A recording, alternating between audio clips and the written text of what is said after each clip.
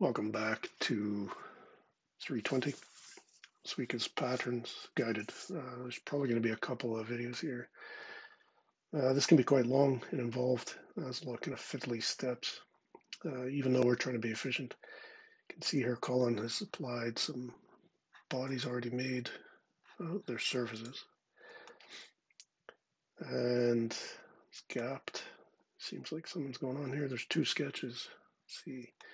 So let's hide the bodies, have a look at the profile. No, the layout. Interesting. Seems routine. Some sizes here. Let's edit this guy. If I can find the button. So a lot of mirroring going on here. It seems fairly routine. This diameter is strange though. The only way to get rid of this I found is to actually delete it. I can press dimension, put a new dimension in here. I just practice this, so I know there's some parameters here. One of them is called width. Look in a second here. It is 44. It's the only way to get rid of this diameter. What's going on? Strange. Whatever. D again. And just replace that. This is an actual diameter. This isn't. So sometimes you get these sort of, this is a kind of a mix of an old file and a new file. So these are old dimensions. So just tidying up here. Everyone's back to constraint. It's good. See here the parameters. Yeah, I've got blade width, blade thickness, holder thickness. We're going to be adding to this as we go along. There's already some stuff in here, the sketches essentially, and the extrudes. Let's have a look at these extrudes. Oh, they're already using the width of the blade, which comes out to 44. Perfect. Let's have a look at what we're aiming at here. This is what we're trying to model. It's quite a lot of work coming up here. Split it up into multiples. The plan here is to try and get this waviness first. Or sorry, thicken up these plates. That's why we have you can see what's going on in this one. So we have our width, thicknesses, and all the rest. So we're going to be using those for our holder and the blade. So we'll do this last up here. We're going to concentrate on this, and first we'll be doing quite a bit of fiddling with the history. So let's finish that sketch. Let's have a look at the profile. Seems fairly straightforward. These are projections, so no problem there. And what's it projecting off of? The layout. You can see here there's an offset between these two guys. This is where we're going to want our thicknesses to join up, and it looks like Colin's aiming at a midpoint extrusion or thicken. So let's do that. So let's get started. We can, excuse me, just see what we've got here. It's got our bodies. We'll just hide the sketches for a second. Let's thicken this up first. So, thicken. I'll start with the back here. If you have chain selection turned on, which I don't right now, it should just pick the whole set of surfaces. And go for symmetric. Now this is a little not clear. I'm going to make a new component here as well.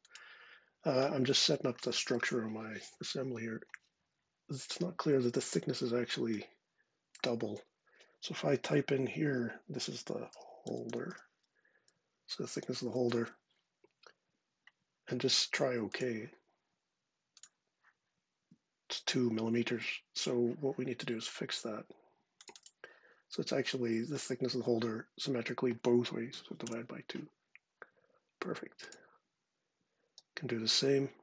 We've done some stuff in between, so let's do another thicken. And this time we'll go for this guy. And this time it's the blade divided by 2. Now, One of the problems we're going to run into here is we're just setting this up. This is not, we need to get this a little bit sorted out first. The tendency here is to go ahead here and start using this sketch to trim this up. The problem we're going to run into is that we need to ripple this front surface. So if we look at that, we can see it's rippled. There's going to be a lot of work coming up to get that done. So what we need to do is keep this in the back in our pocket, and we'll just leave this up here as in our, stored in our history. I see I've made a mistake here. Sorry, I'm going to undo. I didn't make a component. Sorry about that. New component, and this time we've got blade thickness divided by 2, symmetric. That looks better. Make sure we've got a touching. And this overlap is the part that actually does stick out the back.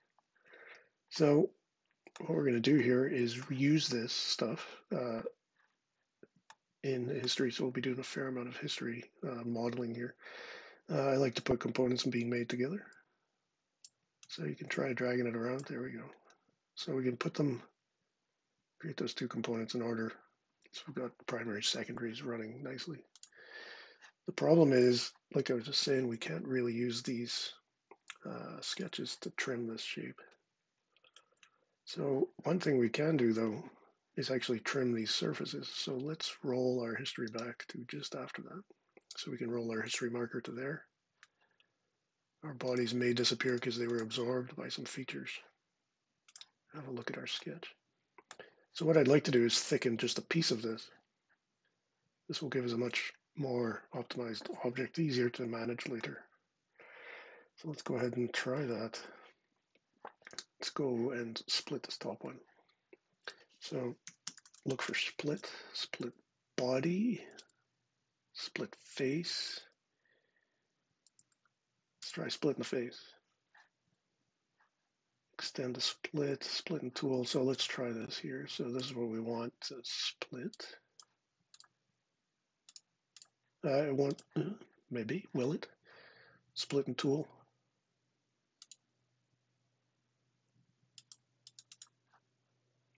So we see here that it's not letting us pick the other side here. Maybe if we went from the other side, it might work. Right, so it's trying. It's getting stuck though. It's getting stuck where this circle joins onto that line. Let's go back and modify our sketch. So sometimes we do need to break this. So break. Little X's will show where it's going to break. Give us a warning. Say, okay, now if I constructionify that by pressing X, you can see here we've got a constant edge now. Maybe this will be better for our split. So let's try again, split. Let's try the split bodies, split the face. So I'm just trying some stuff out here. Can we pick more? Can we do more stuff?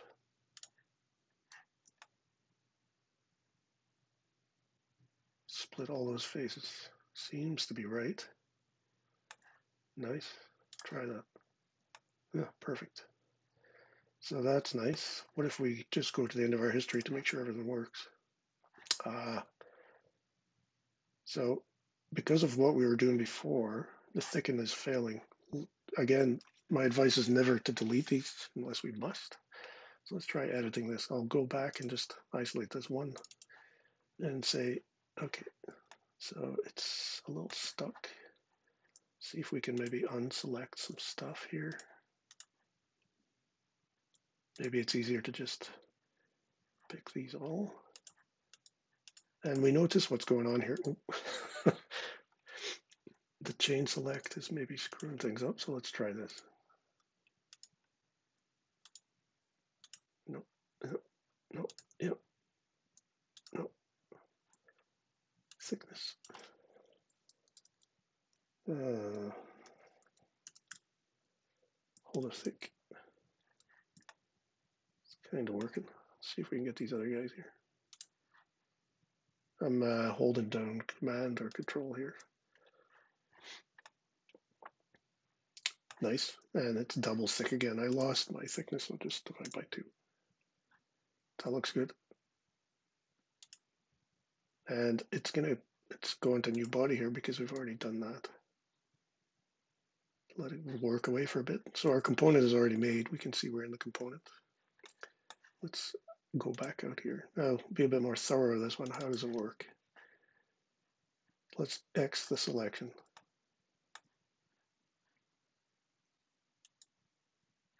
I've got this chain select, so I don't want that. There we go. Thick blade divided by 2, new body, symmetric. Okay. Nice. That's good. So now we've got our shape, and it's controlled by a sketch. But we're able to split the whole thing in one pass, or across the 2 surface bodies. That's quite nice. So our profiles are in the middle of our parts. So if we wanted to convert this over to sheet metal, we could. But next, how do we get this guy sorted here? Now, one of the big advantages of using thicken is we can modify these extrudes. If you look at the real part, for us as stand-in as this model, from here to the end of the tooth is about 5 millimeters. So what we're going to do is change what we're working on here. We'll slide this back 5, and then we'll put the ripple in the last 5 millimeters. Perfect. So how do we do that? What's driving the correct bodies? So let's see, that's not that one. Body 2, there it is. That's coming off this profile sketch. Let's modify the profile. I don't want to lose this 60. I might be able to use the end of it perhaps. But how do I split this line? Easiest way is to actually add a line. Just gonna put that vertical stuck on there, turn it into construction, and maybe just to keep it all organized, line this end up with, missed it, line this end up with this top edge. Still not completely done here. Dimension, move it back 5. Perfect, but can't select this, so maybe we can do a break again. So break. Oh, nice. Gives me a warning saying some constraints were shifted. See if that changes anything. That looks good. Now, can I get this and change it? So I'm gonna try double clicking. There we go. Because I split the line, it usually just tends to go with one end or the other. This time it's picked correctly, nicely. So now we say okay, and we've got this end removed. See the layout sticking beyond. Nice. So we're doing well.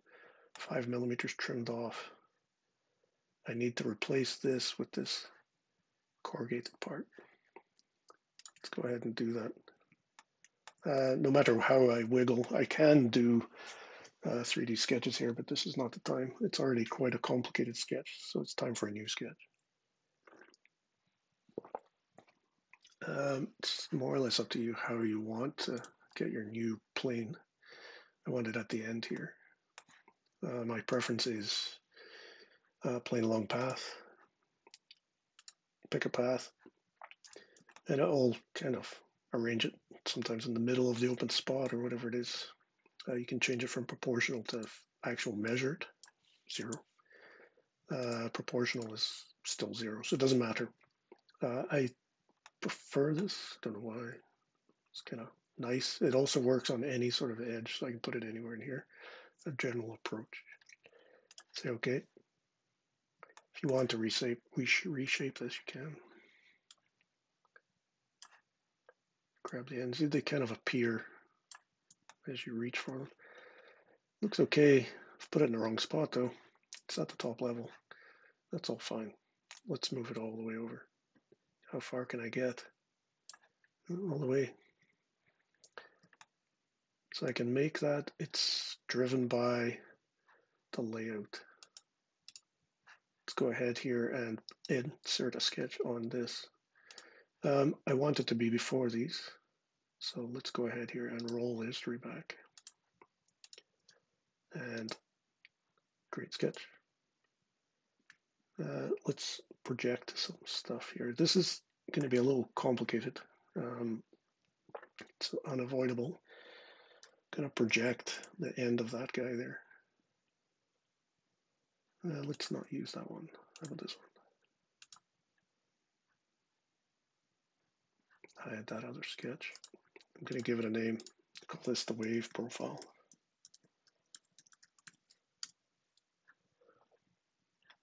Draw a rectangle.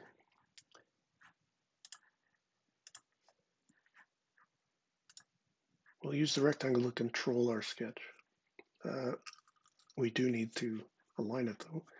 First, let's make it construction. It's not going to contribute any geometry, it's just an alignment. And we can, for example, want it to be symmetrical around this line. I have a point here. Conic curve is coming up. So if you want a point, put one in the middle, snap it to the midpoint, and put it vertically above the origin. Check your shape, looks good. Getting the behavior we want. Again, as a stand-in, let's have a look at our other part here. So looking from underneath, there's 1, 2, 3, 4, 5 high points, 3 low points, and a middle at the ends. It's not very obvious. I hope. Kind of know where I'm going here. Let's get this sorted out so we can use some parts here. So we have 5 at the top. So just using a line. Temptation is just stick it on. I tend to not like that too much. This is just my preference. I like to kind of go beyond so I can see where I'm going and have the lines join and then connect them onto this box later. So there's our 1, 2, 3 at the top. I want that to be in the middle. So then we just need 2 more and then lock it to the midpoint. Nice. Drag these guys down. You should be able to get away with pulling them straight on.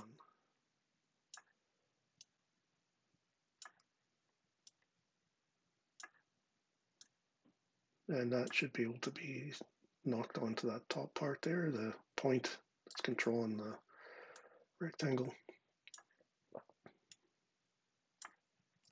This is going to be quite tedious, so prepare yourself. Now, I want these all to be equal. I also be able to want to use these midpoints. So let's get these all sorted out here.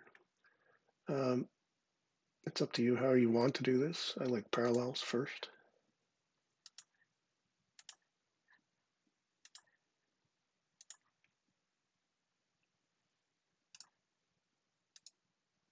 So you have to be a little careful. So for example, here it's going too far. Tries to go the other way. Pull it into place a little bit. All right, so you can kind of get it going. So that's better. Try parallel again. We're doing, it jumped around there, but it's not bad. It's just not equal. So maybe an equal will do it. Could maybe use these 2 at the end here. Oh, nice. So that looks good. This side's not ready yet, but we've got this side all sorted. Let's use parallel again. So it's up to you. It doesn't make much difference to the CAD. I'm going to reuse this one that I'm using most already over here. So we use parallel here. Oh, sorry, I already had someone selected. Parallel, parallel, parallel, parallel.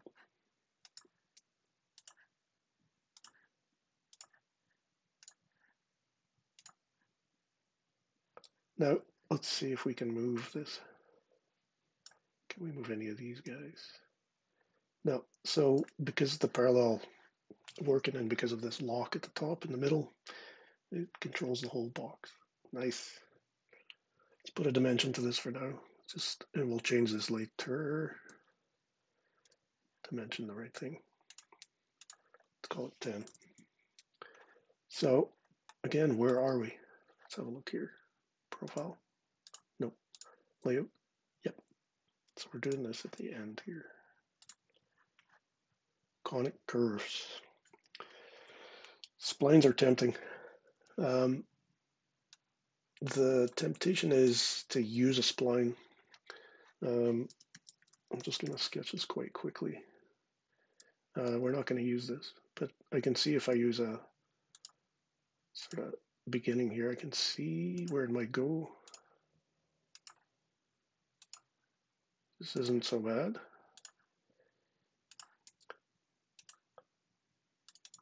Double click to finish it. And then all of a sudden it starts to become clearer what's the problem here. If I show this spline, sorry, construction was toggle on. If I look at the curvature, it is all over the place. Once I start dragging these, you'll notice that each spline part controls the next in the surroundings. It's quite hard to get this to act correctly. You have to put a whole bunch of sort of controls on here, and then at the ends you have a real problem trying to get it. Easy way, curves are easier. Arcs can be straightforward. They come up with their own problems. For something like this, it's actually closer to a conic curve. Now it's a conic curve. If I can click properly here, conic. Sorry, type it away with nothing happen. Just going to try this first one here. So here we are, snap to the midpoint, and try this. Try 0.5.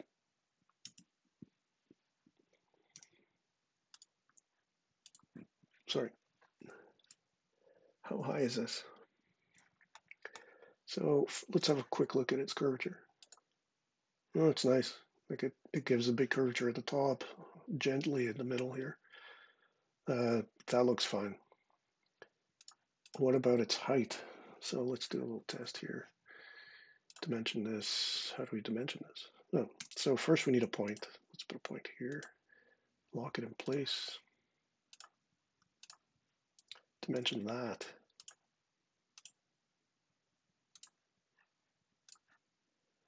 Ah, it's half the height. To adjust this, 0.75, what does that do? 3.75, so it's 75%. It's controlled by this triangle. So this is what we want. This gives us a chance to also control the height of this guy quite nicely. It's tempting here next to do a pattern. So as pattern. This works. We can do another one in pattern, not pair, whatever we want. There's absolutely nothing wrong with this, except for it creates a series of conic curves that are not necessarily joined well enough for a pattern path, which we need eventually. So for us, we're not going to pattern this. We'll see some patterning later in the sketch.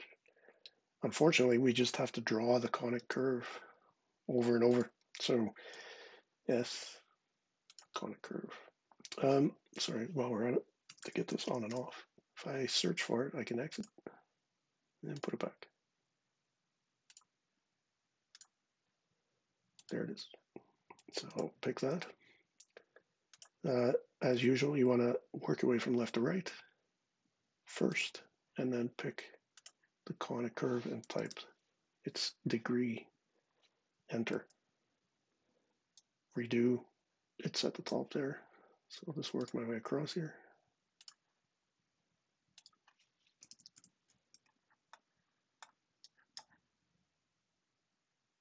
Snapping, so we get one edge.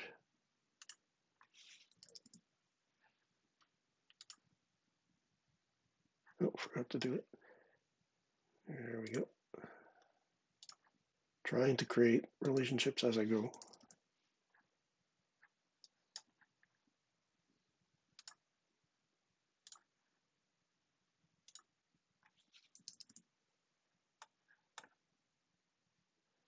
Kind of looks like it's gone, but then it disappears. It's kind of strange. Not sure what's going on there. Works fine though if you just do it manually. So going from midpoint to midpoint, giving all of them 50% degree. Nope. There we go. There it is.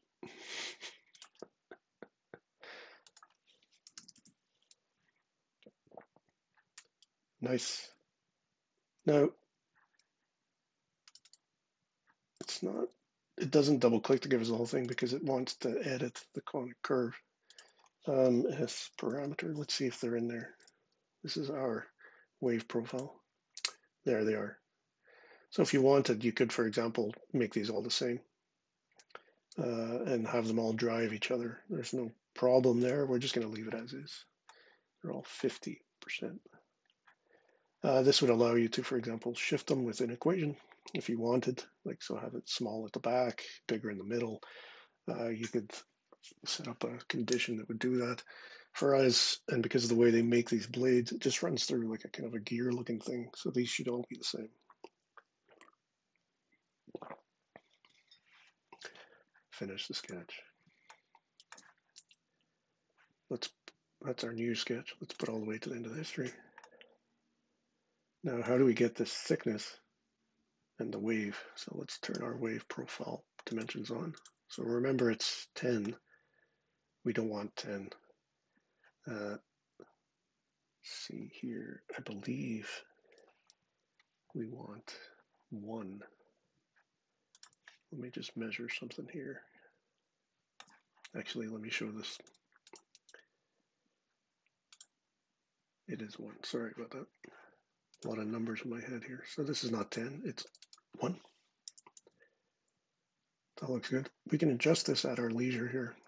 So we can set it up now so make sure it works and then try some other options.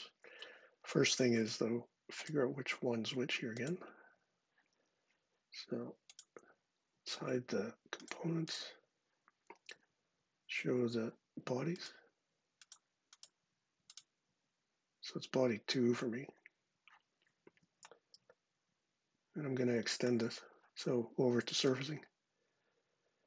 It's a loft that we are after. Surface loft. So you can see here we've got a bunch of stuff. So let's, if you want, you can chain the selection. Oh no, that gives you the whole thing. So that's not right. So let's not chain. So this is profile 1. And if it's all one edge, it usually understands that it's all one connection. Let's add a profile, which is this guy. And these conic curves are joined.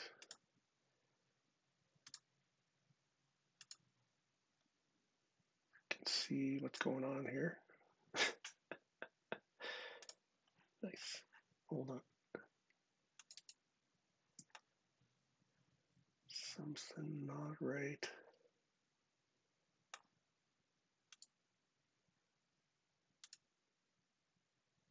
Making sure I missed one, I think. Carefully. Just making sure I only have 2 profiles. Sorry, I think I missed one in the middle before. There we go. Just looking at this from the right. Now, right now it's coming out as a cone looking thing from the side or a triangle. So I don't want it to be connected, I want it to be tangent. Ooh, strange. So what does it do? It kind of makes this swoopy, strange shape here. This is not ideal, right? I don't want it to be like this. So instead of just connected, because right now it's just saying, well, it's joining. We want to change it to direction. Perfect.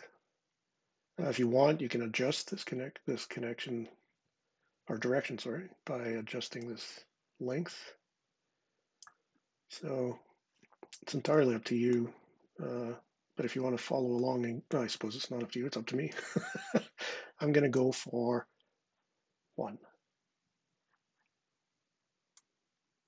If I can see it, where are we here? For some reason it's showing takeoff weight separately as a percentage. So 0.1. No, 0.1. There we go. That's what I want. So 0.1 in the takeoff weight. Takeoff angle 0, and all that sort of stuff. And you have no choice but a new body here. We are doing this up at the top level. We're going to probably shift this back in history here. So see if it works. Looks good. I'm going to rearrange this in history, move it to just behind. No. Okay. Pain in the ass. Roll history here. Do it again. It's not a bad thing. Before I do this, let's make this a little bigger so we can see it. 5. So easier to pick. Let's try again.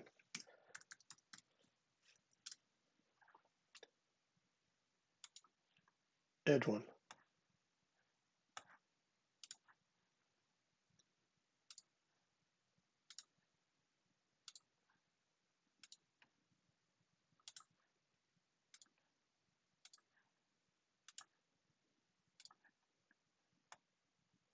So we get quite a ripple there. So let's change this again, just as almost a review here. It should be tangent, and I want this to be directional. I'm going to change it to 0.1. Nice, new body. It's in the right spot now. If I want, have a look here, adjust this guy to what I need it to be, 1. Everything looks good. Nice. Now let's go to the end of history. Wait. And we see, oh, we don't have this yet. So the problem is I'm going to do this wrong first. What's component what? So that's our component. Let's call that the, what was I calling that? Hold on, I forget.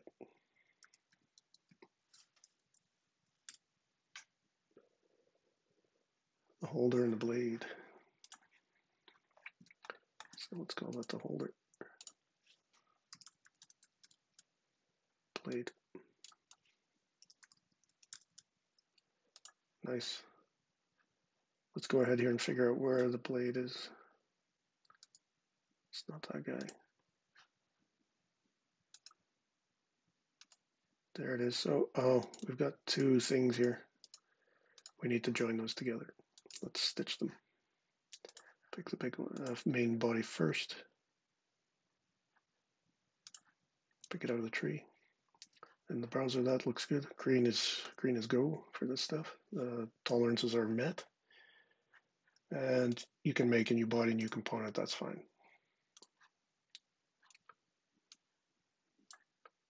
Put it into place. So I just dragged it to the back there, and now we can fix our blade.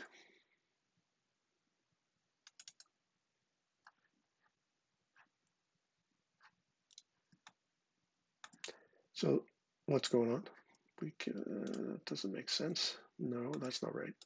So we have to do the split first. So let's add the split. Nice. Oh, hold on. When we get this ripple, it doesn't know what to do. Right now it's split with surface. Well, this ripple's screwing that up. What we have to do is actually change to along vector. So projection, you can pick any direction. Like for example, this is my z-axis. Try that. Nice. So looks good. Screwed this up, but that's okay. So that's not what we want. It's this pair. Holding down Command or Control to get that.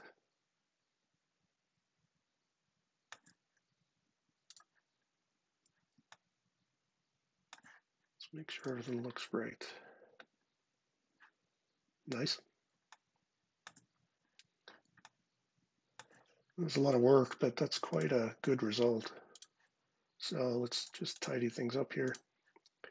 And this is where we'll stop this video. The next step is to go ahead and start sketching a tooth profile and eventually put a mount hole in the holder here. Last thing I'm going to do here, I don't like this color. It's too close to the overall. So, screen, sorry. Let's see if I can make it smaller. Change the color cycle. Blue, yeah. Darker blue. Oh, red, even worse. Purpley. While we're doing this, why are they doing this? Why can't you pick? It turns out that these colors all go together and are visible for people with color blindness, various other things. They also show up they're kind of a set of colors that go together. They show up on almost any monitor correctly. So this is why we can't really pick very well. Although it would be nice to be able to put them on their list, but whatever. Get what we get. That's the end of this video. Getting set up for a tooth pattern, which is coming next, and the holder mount hole. Thanks for watching, and over to you.